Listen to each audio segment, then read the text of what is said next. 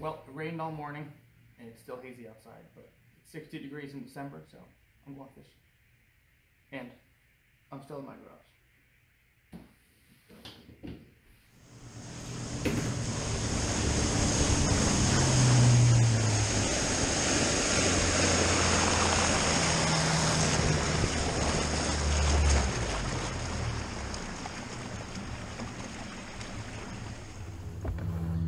Alright, welcome back. Another day out here on the lake.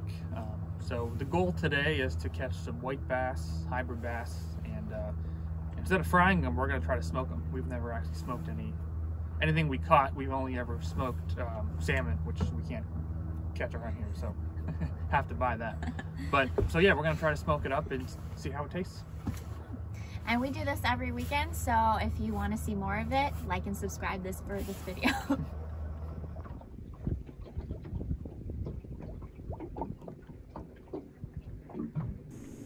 The amazing part about today is that there's almost no wind. So we don't have to be half power on the trolling motor just to stay still.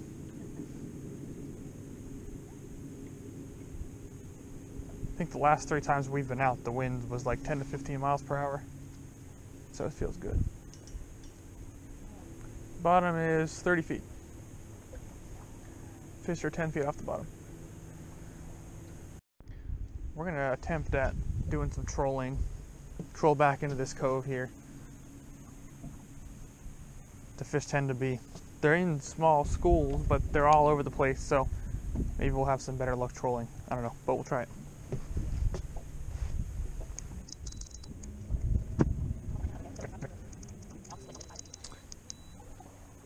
And again, we'll try between 1 and 1.2 and see how that goes.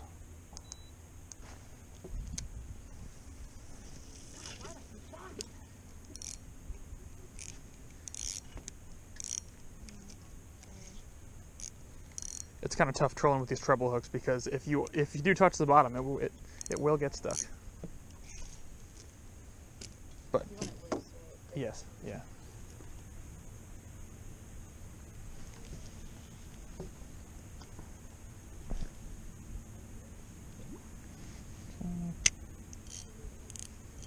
You can tell we come back here a lot by all the lines of the paths that we've already taken. There's a lot of fish. This is probably better.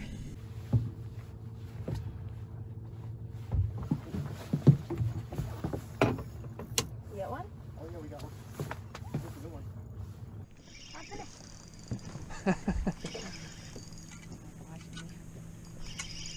I can't really tell how big it is. It feels kind of small, but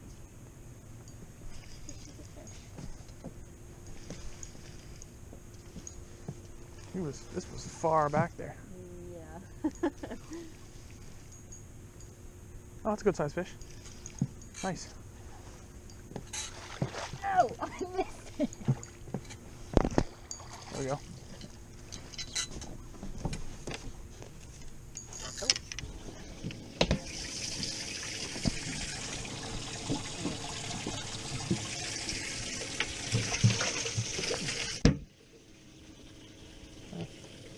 All right, well, I'm happy.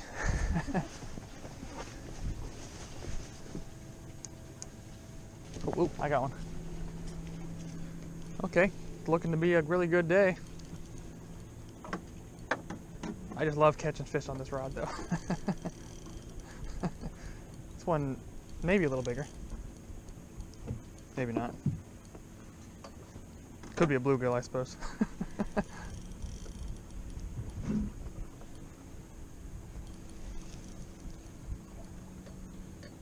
This might be crossing this line. I might need your help. Try to fight it out of there. I'll need the net again, yeah.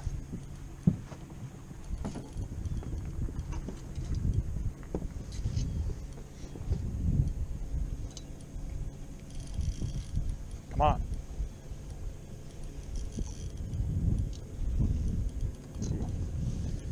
Good fish. Nice.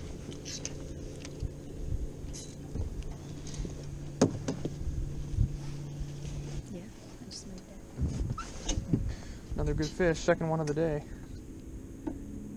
If we keep catching them this fast, I'll be happy.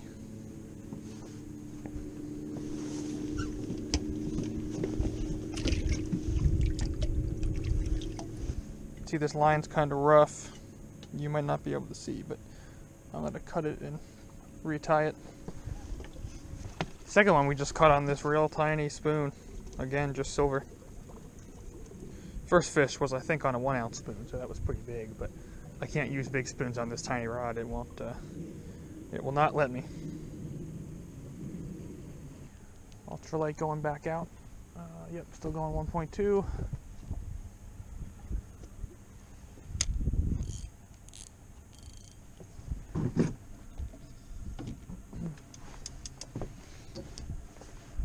When I troll, I like to keep my drag kind of loose, just so that I can tell when I have a fish by the sound, not just looking at it. But it has to be tight enough, obviously, to actually set the hook. Let's use this little white with a multicolor back. There you go. The one day our battery died. Actually, it was the day that we were camping on that island over here, and we got back to shore and we were sitting there at the marina, and a guy was talking to us, and we just got to talking, and he said that a lot of the people he knows like to boat more than they like to fish. You know, they go 60 miles an hour to their favorite fishing spot on the entire opposite side of the lake and then wonder why they don't have any gas. We always stay, I mean, this spot here is only a 15-minute, maybe 10-minute boat ride back to the marina, so. And we're confident that we can catch fish here, so that's why we always come back. Oh, hey. Oh, there we go. That's a pretty good one. Nice. That's what I get for not paying attention. Maybe I need to complain more and then they'll bite.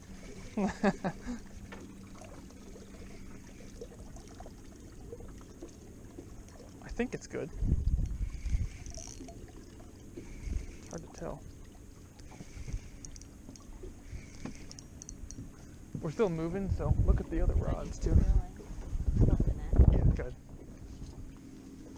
He's hardly hooked, so. Okay. Nice. Oh yeah, awesome. It's so funny when we catch the crappie trolling, because they just kind of float to the surface and that's it. They're done. Come on. Well, maybe we could smoke a crappie too, see what that tastes like. Still good fish.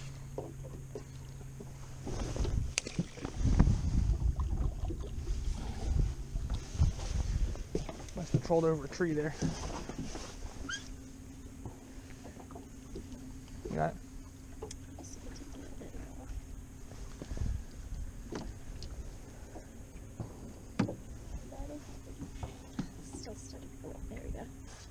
Do you think he's... I don't know. They have to be 10 inches or 10 inches long in this lake, so. Oh yeah. It's like. Oh, you want to keep him? Yeah, sure. And keep a variety.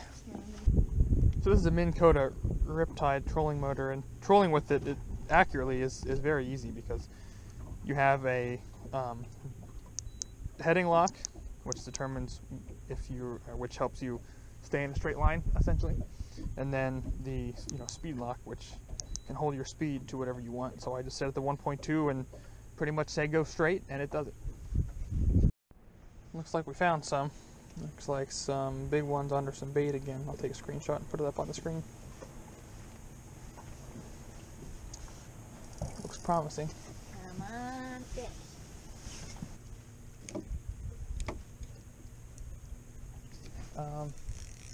Ooh, I got one on here. I dropped it down and this is a good one. Nice. Man, this is a monster. Oh, it's gonna be totally tangled, so. Oh man.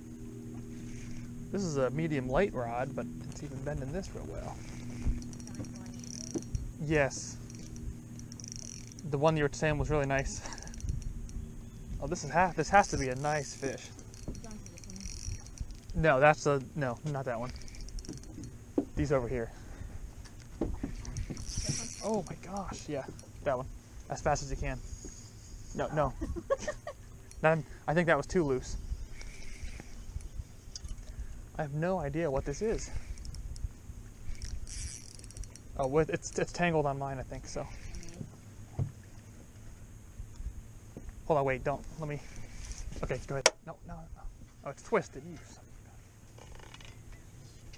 of a gun. Hold on, just. Okay. Man, this is a good fish. I don't even know what this is. I don't think I've ever caught a fish this big before. Holy crap, it is a giant hybrid. Wow. Watch the camera behind you. What a piece of crap. Darn it. Alright, well, it's still out there. Yeah, well.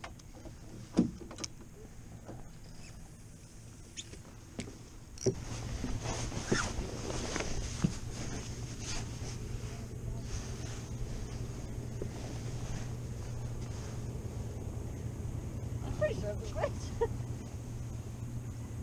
Keep the line tight. Do you need the net? I don't know. We'll see when we get closer.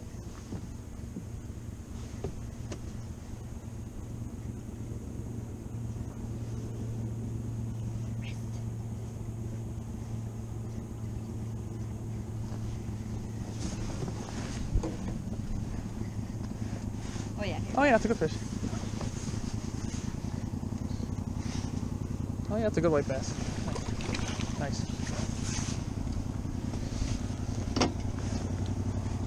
That's a good fish though. That's a really good fish. Is that it's a white? It's a white bass, but yeah, even if it wasn't, no, it's only about 14. It's still pretty good. It's a really good fish. What? Oh.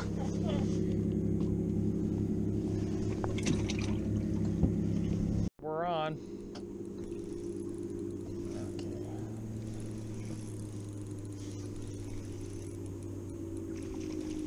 Oh, that was interesting. I don't know what this is.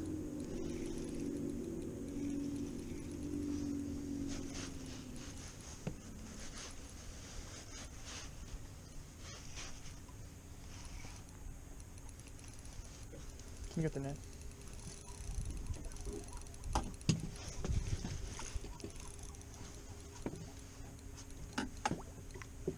Sometime today.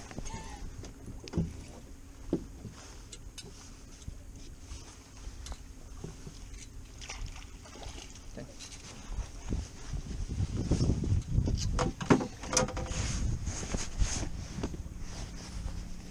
This was the first one on these white spoons, so that's good. Yeah.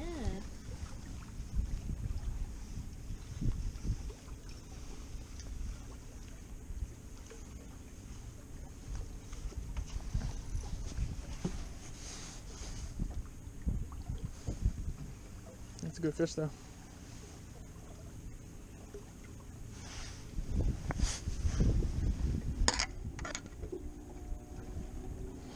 We have enough fish though, we'll let this one go.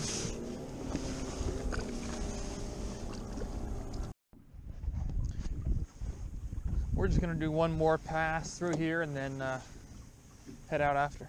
I know that's what everybody says, but I'm serious. Yeah, we'll see.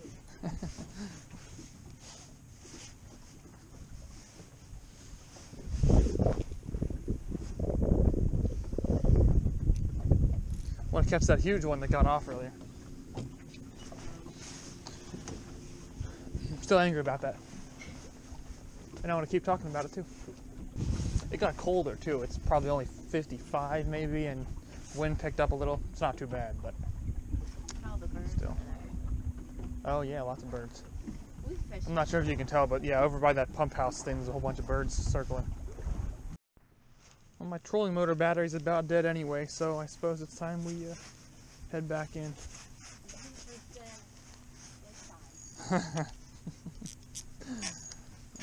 Yeah, full throttle, we were going like 0.5 miles per hour, so we'll have to see. I'm not sure if the batteries are, if I have to actually replace the batteries or if it's just dead, but we'll see.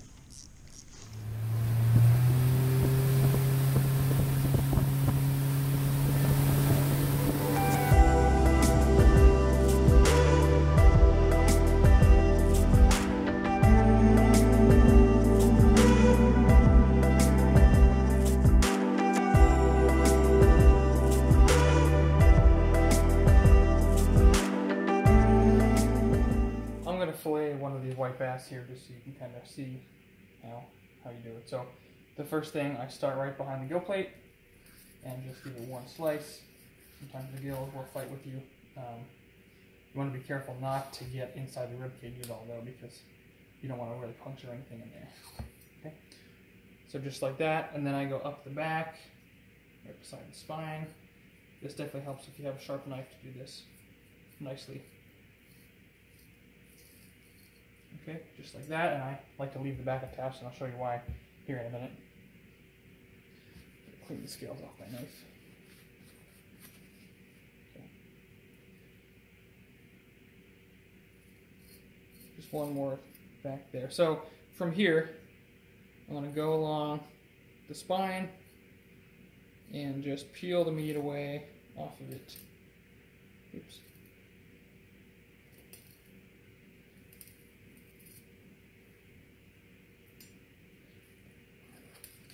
Then once you get up to the front, I just like to cut it along the spine again and just kind of ride the rib cage all the way down.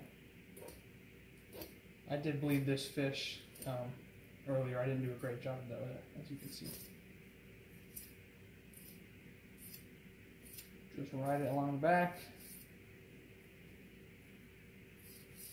until the very end. So if you're going to take the skin off, I like to leave it attached back here by the tail. That way you can kind of use the fish's body to hold it as you peel the skin off. But for the smoking, I'm actually going to leave the skin on, only because I don't want to dry it out, and I'm thinking that might help a bit with that, because fish is very easy to dry out. So you can see I left a little bit of meat on here. I wasn't near as close to the spine as I would like, as close to the skeleton as I would like to, but we'll try again on the other side.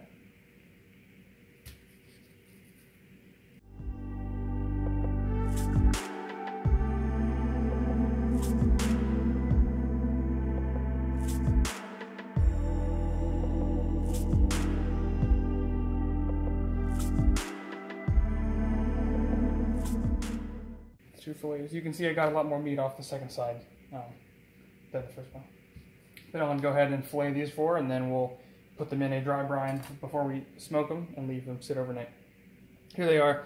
I have the ones that would fit in the bottom of this tray, and I have others on the cutting board over here. So basically all I'm going to do is start with a little bit of salt. I always use coarse ground kosher salt for this, a little bit of that, and then some brown sugar over top of that. And the rest of the fish.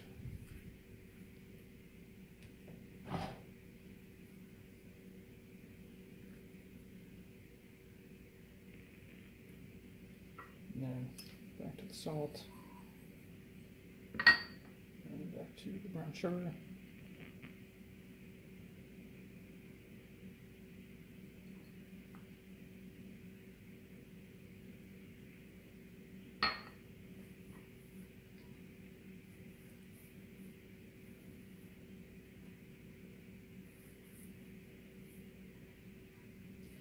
And I always add a little bit of whiskey to my brines too, because I think it gives it a good flavor. I put it in bacon and fish and everything else that I like to cure. Not too much, so otherwise it'll kind of overpower it. And when I did the bacon last week, it was a bit too strong. And there we go. So we'll leave that in the fridge overnight, and I'll see you tomorrow at the smoker.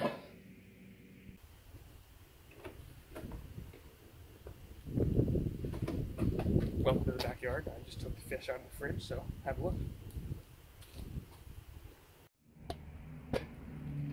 Pulled a ton of moisture out of the fish, which is exactly what we wanted, so we'll go ahead and rinse these off and toss them on the smoker.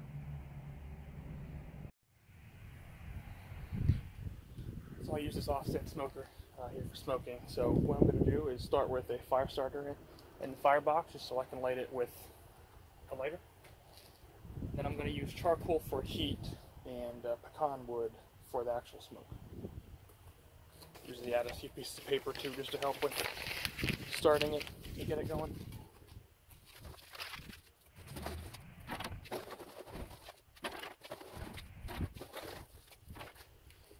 down to the bottom of my bag of charcoal, so I need to get a new one.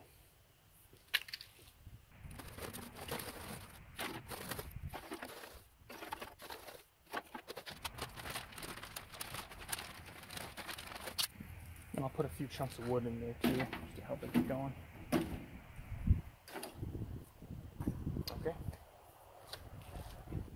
I will light it up and leave it go for a bit.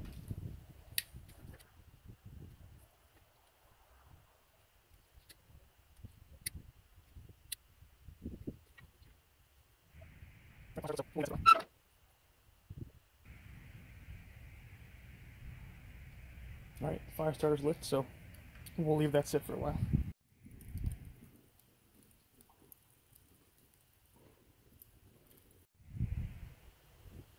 And once the fire burns down a bit, I'll close everything and let that heat up with the vents open. I think it's worth noting that if I do use a fire starter,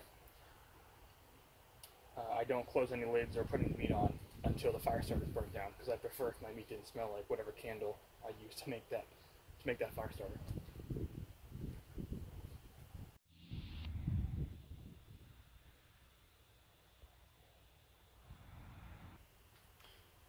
Temperature stabilized to about 200, so I'm going to put these fillets on. I always have a hard time keeping the temperature of this grill very low.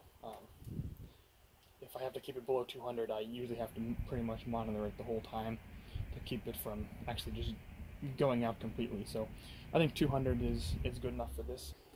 I let these sit out and kind of air dry a bit, so they have a bit of a pellicle on them.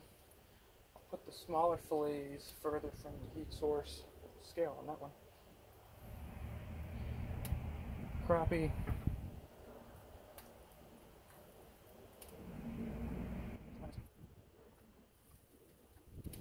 Okay, we'll leave them on there for, I'm not exactly sure how long it'll take, but the thermometer will tell. So we'll leave them on there and keep checking them a couple times during the cook.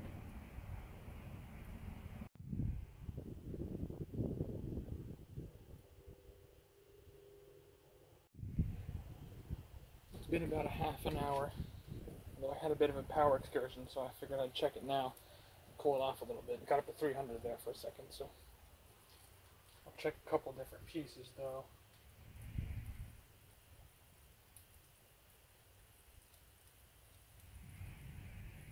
That one's already done. Let's try this crappie. About 140. It's got some time to go. Yep, 165. That one's done. Yep, that's done.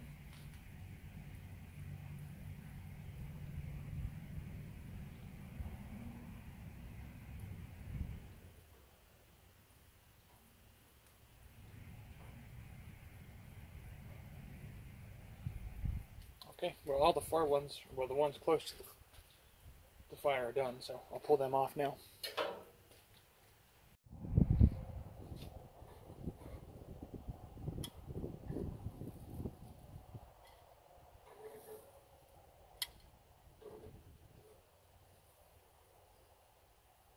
Alright, leave these ones on for a bit.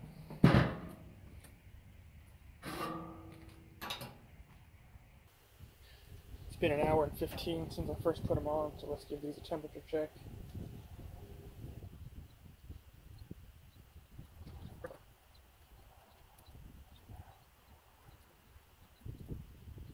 These are about done too, so we'll take these off and then do a little taste test between the crappie and the white bass. Alright, so all the fish is done. We just made some rice and some vegetables along with it, and we're just going to do a taste test between the crappie and the white bass. We each have one, so let's do the crappie first. Is it small? That one, yeah. Pretty stiff.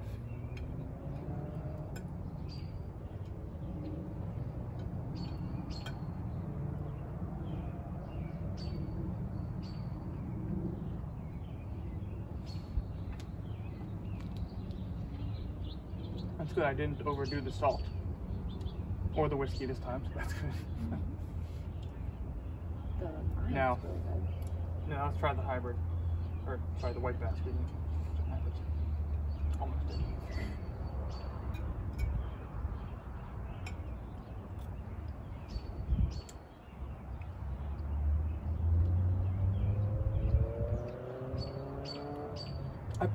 I prefer the white bass. Me too. I've always preferred the white. Yeah, I don't know. Every time we cook crappie, whether we fry it or just deep fry it or just pan fry it, I think we always prefer the white bass over the crappie. But it's really good though. The white bass doesn't. Well, that could be. Seems more. It doesn't seem as dry as the crappie. But that might just be. Probably because it's smaller. No. But either way, I'm pretty happy with the way it turned out. So I think next week, I'm currently planning on going to a different lake to try to fish for some walleye. I've never actually caught one, but I want to do the same thing. I want to smoke walleye. I want to try some trout. There's a couple places around here where we can catch wild trout and some stock too, so it'll be interesting to do a comparison between those two. So if you're interested to see more of that, give us a like and subscribe.